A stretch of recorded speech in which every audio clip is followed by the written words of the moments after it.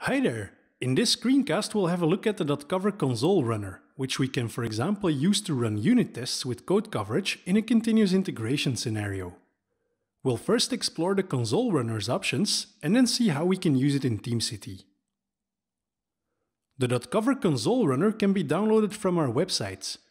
The download is a zip file which contains the console runner and all of its dependencies. We can also get the dotCover console runner from within Visual Studio. All we have to do is go to the options, click dotCover, remote coverage and then get the server package. This will also generate a file which contains the console runner and everything we need to run it on our system. The console runner accepts several commands, which we can see by running dotCover help. We can cover an application, merge snapshots, create an XML report of coverage results, list and delete snapshots, compress them, or just run them all using the Analyse command.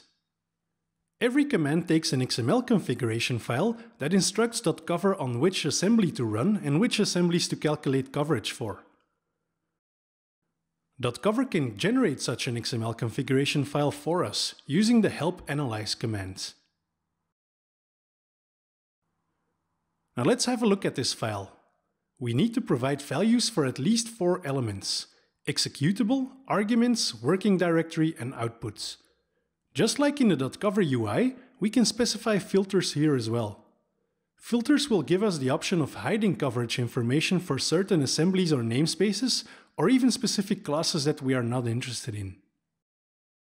Now to make the demo a little bit more swift, I already created such an XML configuration file.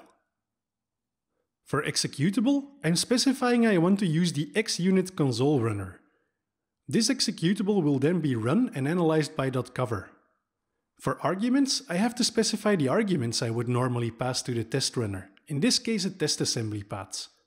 For working directory, I'm specifying the test assembly folder.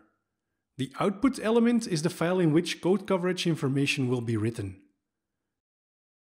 We can now run coverage using the dotCover Analyse command, passing in our configuration file as a parameter. Once the run has completed, we should have an XML file containing coverage information. We can also use the dotCover report command to generate the report as HTML or JSON. Or we can simply go into our configuration file and edit it and make sure that the report type is set to HTML instead of XML.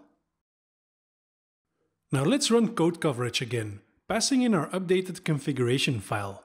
This will again generate a code coverage report for us, only this time it will be nicely formatted in HTML. We can open it in our browser and navigate through the results.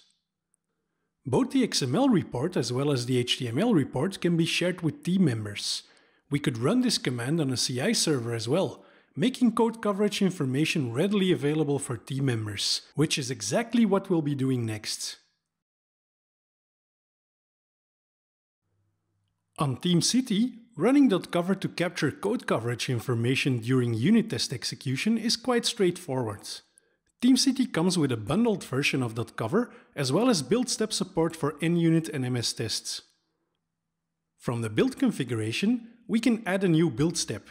Depending on the test framework you are using, the type of build step to use will be different. If we add NUnit, for example, we can select to collect code coverage information using the bundled dotCover executable. In the project I have here, we are using XUnit as a test runner. We can add a .NET Process Runner build step and then configure it to run XUnit and capture code coverage information. First, we have to specify the path to where XUnit is located. We also have to specify the arguments, which in this case would be the path to the test assembly that I want to run. Near the bottom of the page, we can select dotCover as the code coverage tool. TeamCity supports other code coverage tools as well, but remember it has dotCover bundled. We can specify some advanced options like whether we want to filter assemblies or namespaces, but let's go with the defaults here. Now let's save and run our build. Once the build finishes, TeamCity will display code coverage information. On the build summary, we can see some key metrics like coverage on classes, methods and statements. We can also drill down into the full report. The full report contains a view on code coverage grouped by assembly. We can dig deeper and look at classes and even at source code, in which TeamCity will highlight covered and uncovered statements. Using dotCover, we can verify the percentage of application code that is covered by unit tests. It's great to be able to run code coverage analysis on a developer machine, but by using the dotCover console runner and the TeamCity integration, we can make it a part of our continuous integration story.